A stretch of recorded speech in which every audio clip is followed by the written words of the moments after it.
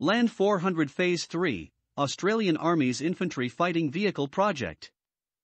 The two contender vehicles for Australia's soon-to-be selected Infantry Fighting Vehicle, IFV, Land 400 Phase 3 project, recently conducted a firepower demonstration at Puckapunyal Military Area, showcasing next-level protection, firepower and mobility.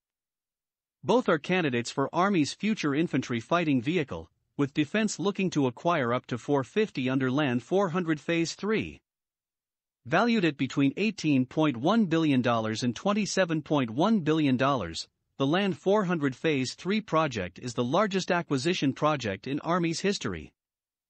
Rheinmetall Defence Australia's KF-41 Lynx and Hanwha Defence Australia's Redback have been facing off in extensive user evaluation field trials.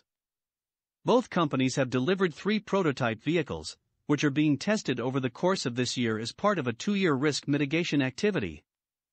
A decision on the preferred tenderer will be presented to government for consideration in 2022. Land 400 Trials Platoon Commander Major Joel Sloan said the vehicles were being tested and evaluated in all weather and in varying terrain to ensure they were fit for purpose. Our trials have involved literally blowing the vehicles up in order to test how they can withstand a range of firepower and threats, Major Sloan said. We have been testing the Redback and Lynx through a range of tactical scenarios in the field that will be realistic to how they will be employed in the future.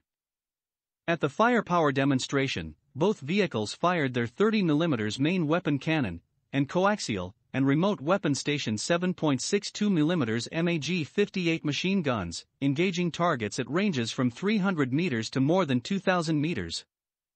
Capability Acquisition and Sustainment Group Head Armored Vehicle Division Major General David Coughlin said with its next-generation protection suite, 30mm cannon, anti-tank guided missiles, and the ability to engage helicopters and drones, either vehicle offered capabilities never before seen in Army.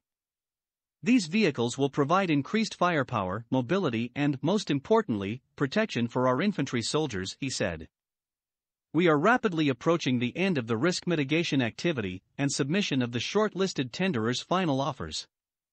We will then undertake a final evaluation to identify the preferred tenderer. The Live Fire Shoot showcases the extensive testing and evaluation process we are undertaking to provide confidence that these new vehicles are fit for service. Each vehicle has a crew of 3 and can carry 6 fully armed infantry soldiers into battle. The vehicles are designed to fight alongside the nation's current and future tank fleet, with commensurate mobility. Major Sloan said that the best thing about the infantry fighting vehicle is it will allow the infantry corps to contribute more to joint land combat. The capabilities and systems on this new vehicle allows the infantry to fight with the vehicle, not just from the vehicle. It allows us to move further in the battle space, under armor, with full situational awareness.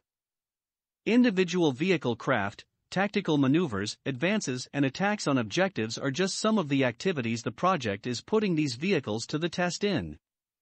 Both companies, should they be successful, have committed to building the majority of vehicles in Australia, with substantial investment in Australian industry capability, supporting Australian jobs, talent and technology. An infantry fighting vehicle is designed to transport infantry soldiers onto objectives so they can fight. The closer we can get to an objective in protection, the safer they'll be and the better they'll be able to undertake their mission.